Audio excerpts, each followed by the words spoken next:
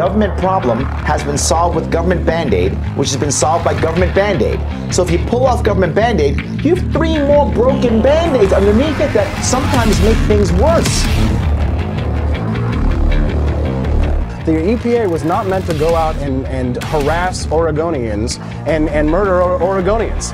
What you're inferring is, you know what? If we legalized heroin tomorrow, everybody's going to use heroin. How many people here would use heroin if it was legal? I bet nobody would put the hand, oh yeah, I need the government to take care of me. I don't want to use heroin, so I need these laws.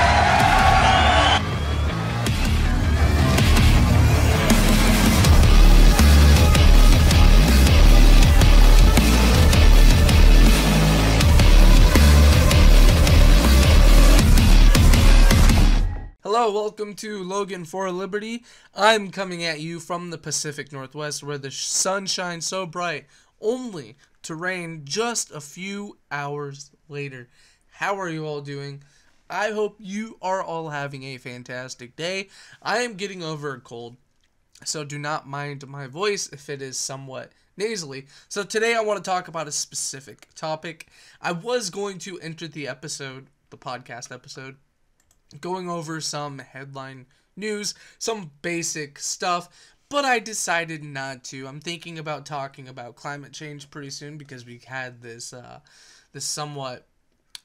single report, blah blah blah. I'll go into that later. It is not relevant right now. I want to talk about this caravan, and I don't want to go over the same bullcrap that everybody else has gone over. You've already heard it all. Okay, I trust that you understand where this caravan is coming from, how the more left-leaning pretend to be moderate media lied about the caravan, saying it was just full of women and children as if it wasn't mostly men. MSNBC got caught reporting that it was mostly a caravan of men. Even Mexico has tried turning away some of these migrants that show up at their border. Mexico doesn't like Honduran supposed refugees. It's quite a coincidence that they go straight through Mexico and seek asylum in Mexico as opposed to the United States. That is besides the point. There's a lot of people, even some of my libertarian friends. I consider myself a libertarian. I am a huge fan of Austrian economics. As a matter of fact, Ron Paul is my homeboy. I am just finishing up Economics in One Lesson by Henry Hazlitt. So, I am very much a libertarian through and through. Property rights, non-aggression, individualism are my 3 tenets that I believe in. Of course, if I wanted to divide it up a little more, I would say free markets, individualism, peace, tolerance, decentralization, limited government, stuff like that. The scientific method, natural law, whatever. I could name a bunch of things that I believe in. Through and through, I am a libertarian and or classical liberal. However you personally choose to define those terms. I really like Ayn Rand's school of objectivism. I like Mark Pellegrino. I'm only saying this so you get the idea that I'm not bashing libertarians. But this is a common thing that has been said by some libertarians. Let me just go off on a tangent real quick and talk about how anytime there's a Republican who's somewhat free market and they talk about libertarians, they make this hasty generalization of what all libertarians believe. And it's always these, haha, Loberts do this, X, Y, and Z, therefore that's why I'm not part of the Lobert party, the Lobertarian party. And these people are more collectivist than they like to admit. Nonetheless, this is a tactic. This is something that the left has been saying, and some people within the liberty movement who are more, what's the word I'm looking for? Who are more sympathetic to the Libertarian Party than I am. Even though technically I am a member of the Libertarian Party, but that is besides the point. They have been, you've probably seen the meme, but I'll just parrot the talking point. The United States was using chemical weapons on civilians. Now, this is tear gas that we're talking about. Okay? So the question is, Is tear gas a chemical weapon? That is equivalent to, I don't know, Syria, Nazi Germany, these countries that have used chemical weapons on their own people. First of all, before I get into that, let me just tell you, immigration is something that I struggle with. I don't think we should say we should stand at the border and turn around all immigrants. I believe that we should definitely let in skilled immigrants, doctors, engineers, people with high IQs. I think that's a good idea, but I don't think it should necessarily end there, because I don't think your freedom of movement should be stopped by the state or an authoritarian type of regime just because you don't meet these certain criteria standards that I feel are good standards or good criteria. Just so we're clear, I'm talking off the cuff. I know what my opinions are, but I haven't spoken them out loud or written them down, so I'm talking off the cuff a little bit. All that noise in the background. I'm so sorry. It's storming right now. Well, so it's weird. Before I go on, let me digress a little bit. So I'm in my bedroom, and my window faces the road, faces one side of the house, obviously. My living room is on the other side of the place. Outside my bedroom window, there is no rain at all. I mean, well, you could tell that it rained over there. It's wet, and, there's a few drops in my window, but it's not raining. But I can hear down the hall into the living room, just outside my patio door, it is pouring down rain. That is what you deal with in the Pacific Northwest. Alright, I digress. So, talking about immigration, I'm not a closed border restrictionist, and I'm not a protectionist. I'm not a left-wing conservative who thinks that we need to protect our businesses because blah blah blah, the Rust Belt, blah blah blah, cheap labor, oh my god. Those are pretty anti-capitalist individuals. Nor am I an open borders, like, just let them all come through. An open borders means different things to different people. Some of my close friends call me bordertarian, call me a bordertarian, which is a libertarian who deviates from the rest of the libertarian pack by advocating for nothing other than borders.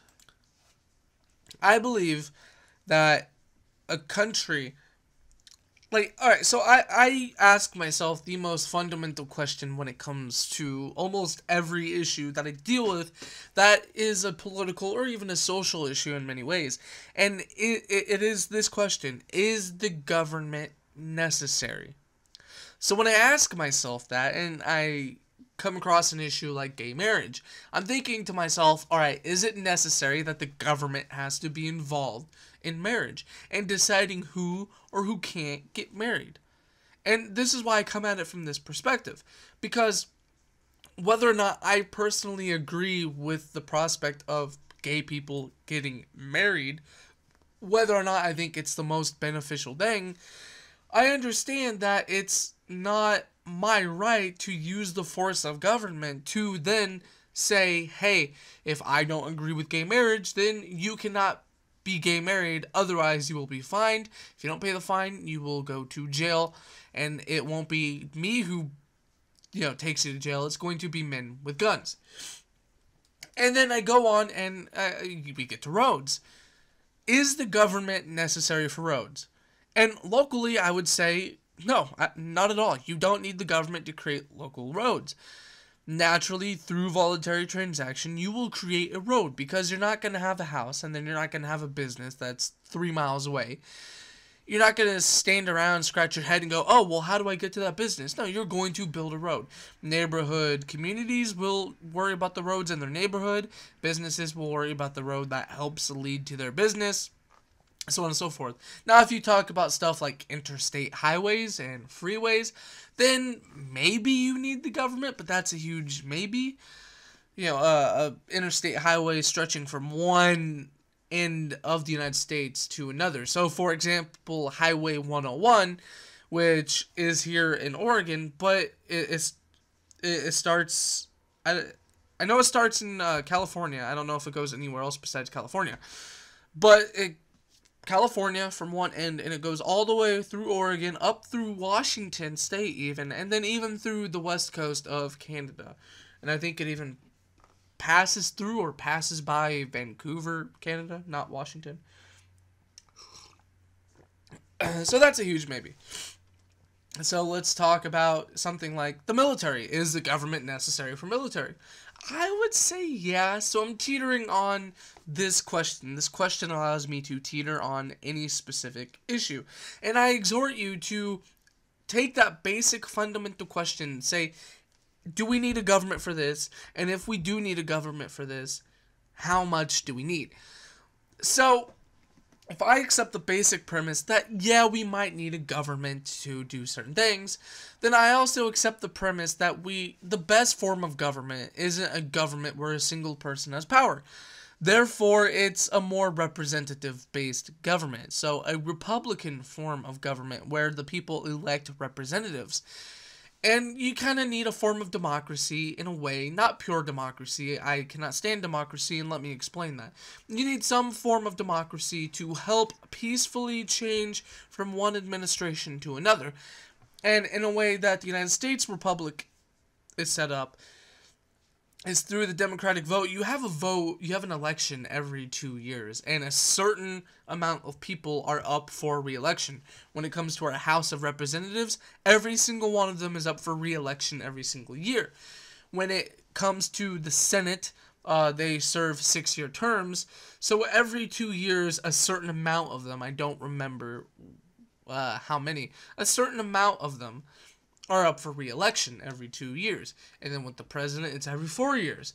And governor, I think in my state, it's every 4 years. I'm not sure. And so on and so forth. You know, with the mayor, blah, blah, blah, term limits, or you have a specific amount of years before your term is up, and you have to go for re-election. So if we agree with that basic premise, then we have to agree with what geographical location is to be governed by a certain administration. So this gets into the idea which somewhat relates into my previous video about nationalism and globalism. Do you think we are better off if we have a one world district government where we have our representatives that go into this single federalized or centralized government of the entire globe? Certainly, some people believe that would be a good thing. I strongly disagree. I think the smaller the geographical area, the better. So here's the thing. If you have a government and you decide on what geographical location this specific administration will be governing, so in the United States, we have our cities, municipalities, then we have county, and then we go state, and then we go the federal government, the country. And there's many ways you can divide these each geographical locations in order to figure out what type of system of government you're going to have, how many representatives you're going to have, how many government officials you are going to have, which one supersedes the other when it comes to legislation, and how the power dynamic, how the balanced power dynamic is going to function.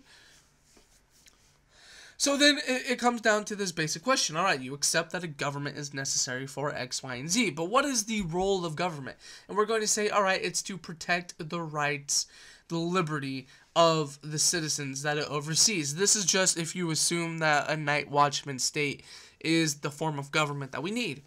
Okay, so what is one way that you can protect your citizens? Borders. And this isn't like, we're talking like we have to frisk you every time you want to leave the country, but this is, okay, listen, if you're not from here, if you're not a citizen born in this country underneath the jurisdiction of this night watchman state, then you need a background check, a disease check, alright? Now, there's people who are like, oh, that's pretty xenophobic. What, you get special privileges because you're within this arbitrarily drawn borderline? Because you're born in this country, so you think your soil is somehow better? No, I don't think my soil is somehow better just because I was born in this country. But I believe in the system of government in a way in this country that I'm born in. And this government has the role to help somewhat protect my rights, then I want them to help protect my rights from somebody who might infringe upon that. I have a right to avoid sickness or to avoid murder. So if you're not a citizen of this country who was born in this country, you're born outside the jurisdiction of this country, then the government has no obligation to protect your rights if you're not in this country. Therefore, for you to enter this country and then to be under the jurisdiction of the security of this sort of government, and when I say security, I'm not talking about NSA type keep you safe by violating your rights. I'm talking about, alright, if you want to come in and join this country and be under the protection of this night watchman state and have your liberties protected, then you have to do X, Y, and Z to make sure you're not going to hurt other people. Background checks so we know that you didn't murder somebody in your home country. A disease check so we know you're not going to spread Ebola to other people within this country, or some sort of disease or virus that has been 100% eradicated within these borders. And we're also maybe going to see, we're going to make sure you're not a terrorist or anything like that. That is a fine and necessary function of a government that has to protect the rights of the people that are within its border. Therefore, I agree with borders in a sense. In my utopian vision of society, I would love there to be no central government, to have nothing but private property rights, and then we could settle things that way. That sounds amazing to me, and that is something I would love. That would be so great. But unfortunately, we don't live in this utopia, and this is the next best thing. Therefore, does a country have an obligation or have a right? And I'm not arguing about the Constitution, because legally, according to the way our laws are set up, I'd like each state to determine their each individual immigration policy. Because the Constitution, if it's not in the Constitution, the federal government has no authority to do it. And in this case, when it comes to immigration, the federal government has no constitutional authority to do anything with the borders. So technically, that's left up to the state. Anyway, sorry. There's so much I could talk about. I really should have had a more focused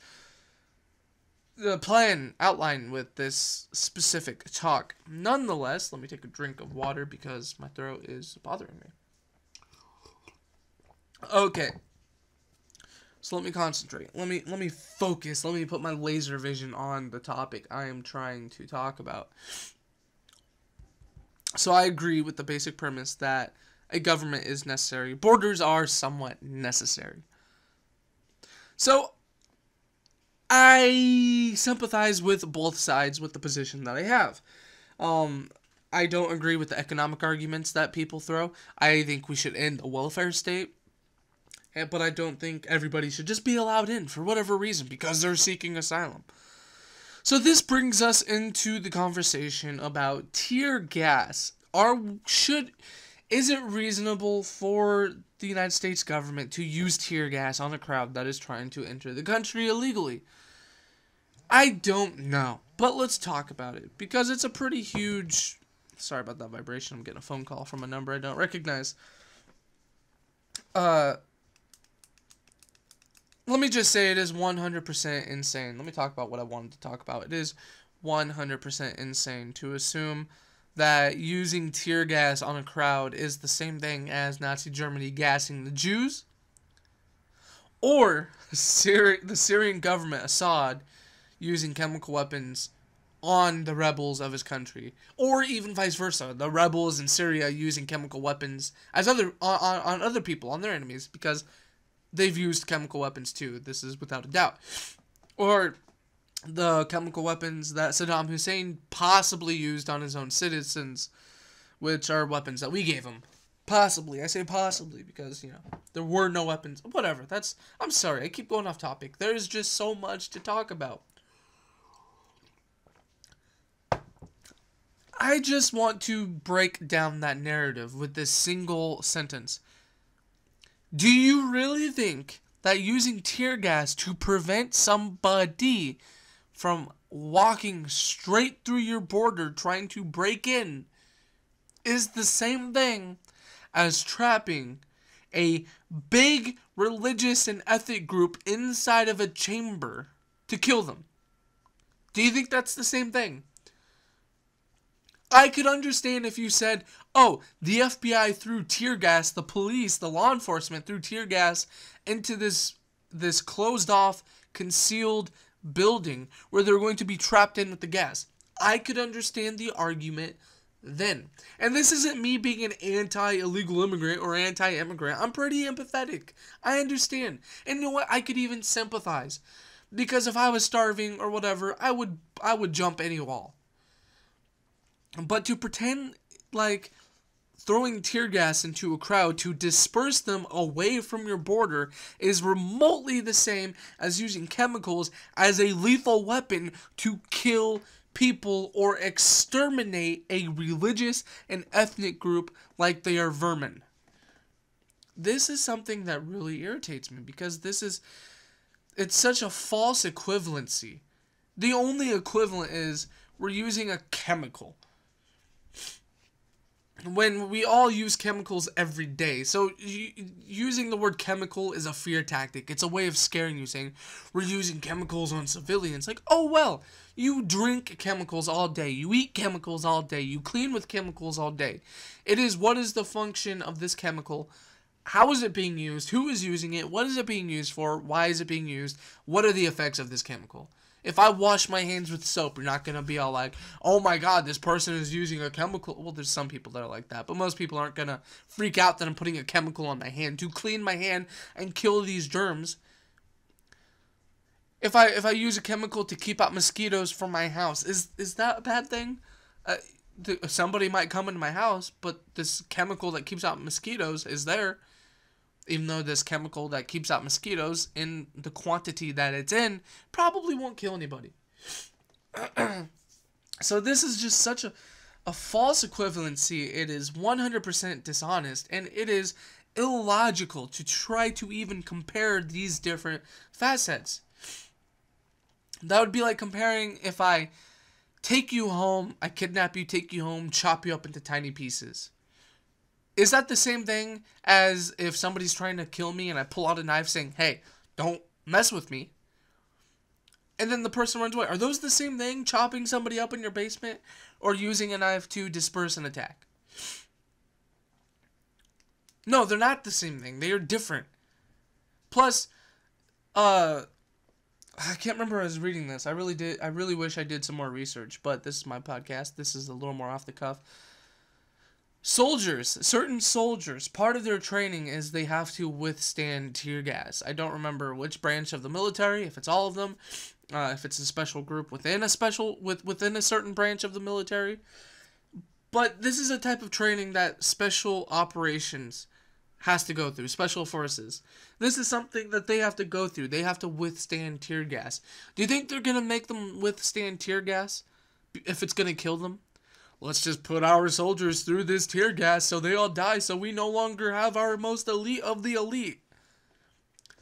Sometimes people just lack any nuance. And unfortunately, this whole thing, the only thing I could talk about was what I believe when it comes to the border, what I believe a necessary amount of government force is, whether or not I believe a border is necessary.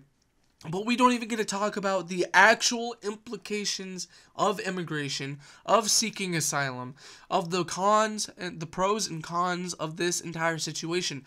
Because this is such an important conversation. But it is controlled by the side who says, no, close all the borders, nobody's allowed in. And then the other side is, oh my god, using tear gas to disperse a crowd is the same thing as trapping a bunch of Jews in a shower and killing them with gas. It's insane. I hope I made my point clear, even though this was an unbridled talk, rant, unconstrained, and without any focus whatsoever. Thank you all for watching. I hope you all have a good day. Peace out.